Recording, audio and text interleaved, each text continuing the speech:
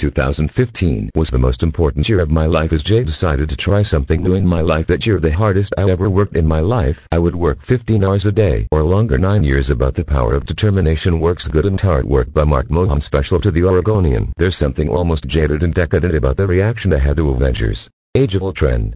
Thousands of cast and crew members labored for months and corporations spent hundreds of millions of dollars to create a 2.5-hour piece of relentless entertainment. And as I sat slavishly and needlessly through the entire end credit roll, it was hard to muster anything more fervent than yeah, it was pretty good. Even a clean, white hate would have somehow been more satisfying. But pretty good hits it on the nose.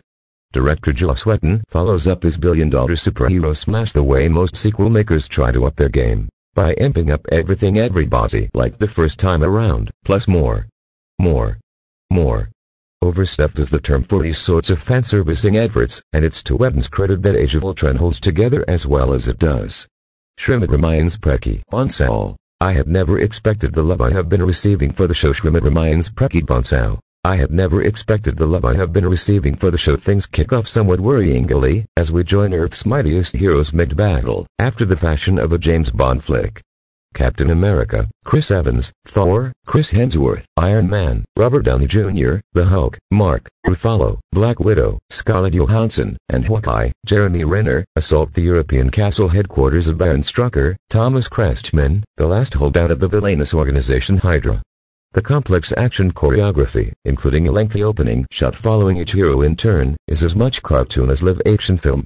Strucker's allies include two big additions to the Marvel Cinematic Universe: enhanced twins Pietro, Aaron Taylor-Johnson, and Wanda Maximoff, Elizabeth Olsen. He's a super speedster. She has vaguely defined mental powers, and, unlike in the comics, they're not mutants. For legal reasons, of course. Welcome to Hollywood. Once the Baron is captured, the Avengers get what they came for: the powerful alien scepter wielded by Loki in the first Avengers film. Half of all superhero storylines revolve around geniuses making incredibly dumb decisions, and Age of Ultron is no exception.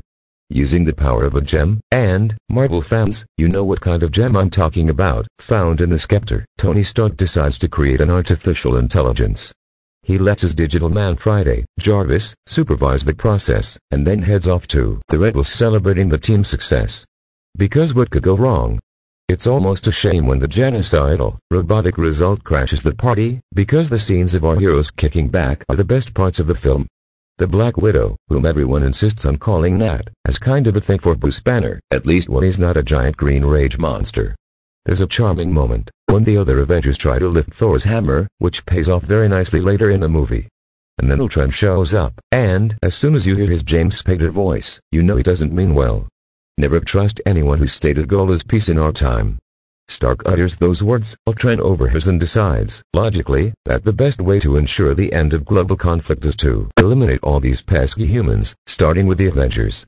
There are no strings on me, he says, quoting from Disney's 1940 classic cartoon Pinocchio and one of the strangest recent instances of corporate synergy. So, the pattern plays out: big battle, breath-catching scene, bigger battle, character moment, and so on.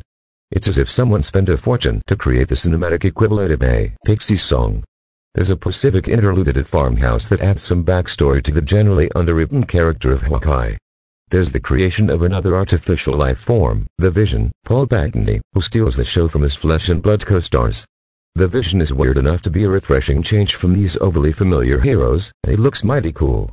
Where Age of Ultron gets bogged down is when it tries to serve the needs of the broader Marvel film franchise at the expense of lean, effective storytelling. Supporting players from the other films and TV series popped up: The Falcon, Anthony Mackie, War Machine, Don Cheadle, Heimdall, Idris Elba, Maria Hill, Cody Smulders, and Agent Peggy Carter, Haley Atwell, as the effort to create a shared universe, similar to the comic books, continues unabated. Whether this accumulation of details and references will draw in more fans or ultimately alienate audiences remains to be seen. There are big action sequences set on 4 continents, as the movie's narrative reach mirrors its global marketing reach.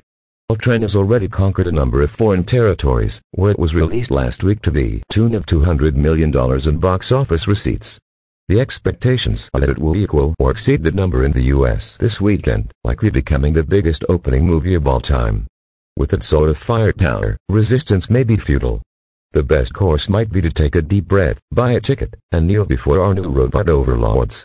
Avengers, Age of Ultron grade, B rating, PG, -13. Running time, 140 minutes. Cast and crew, Robert Downey Jr., Chris Evans, Chris Hemsworth, Jeremy Renner, Scarlett Johansson, James Spader, Paul Bettany, Aaron Taylor-Johnson, Elizabeth Olsen, and more.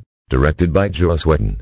The Lowdown. In this predictably overstuffed but still enjoyable sequel, Earth's mightiest heroes go up against Ultron, a genocidal robot accidentally created by one of their own. The quieter moments are more effective than the massive robot army battles. A new character, the Vision, nearly steals the show.